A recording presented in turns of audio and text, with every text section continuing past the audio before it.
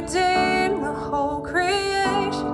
You did not despise the cross, for even in your suffering, you saw to the other side.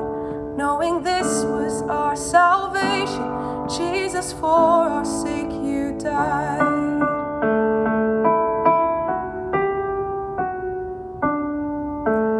Praise the Father, praise the Son, praise the Spirit, three in one.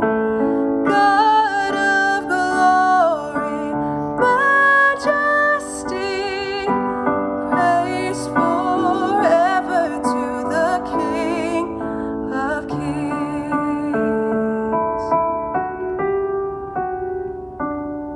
In the morning that you rose, all of heaven held its breath, till that stone was moved for good, for the Lamb had conquered death. And the dead rose from their tombs, and the angels stood in awe, for the souls of all who'd come to the Father are restored. And the church of Christ was born. Then the Spirit lit the flame, and now this gospel truth of old, it shall not kneel, shall not faint. By his blood and in his name, in his freedom I am free, for the love of Jesus Christ, who has resurrected me.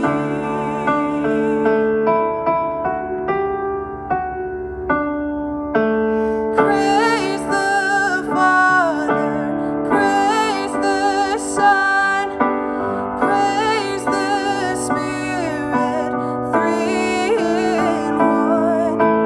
God of glory, majesty, praise forever to the King of Kings. Praise forever to the King of Kings.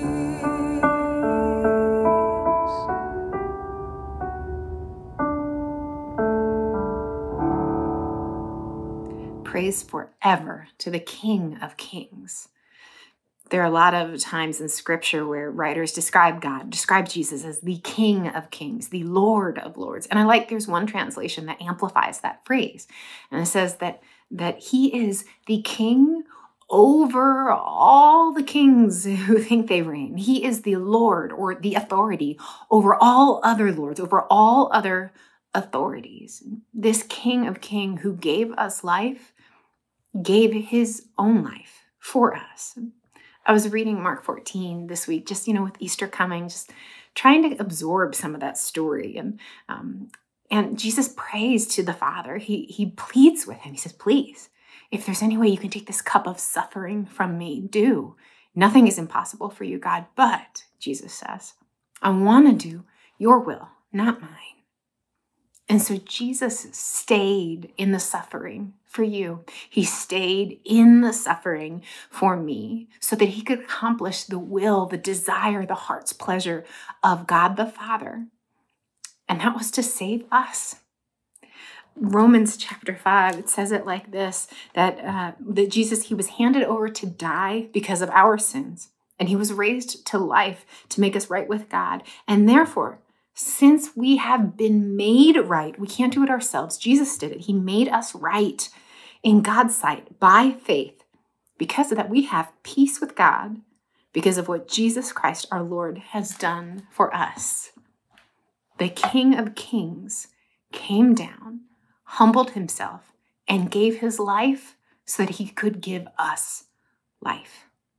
That is what Easter is all about. Father God, thank you. Thank you that you are good, and your will that you desire that Jesus fulfilled, it was for our good.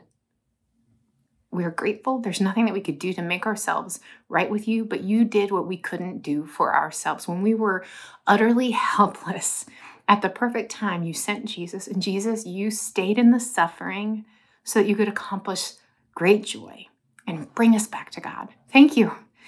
Thank you isn't enough, but it's a good start. Thank you, Father. In Jesus' name, amen.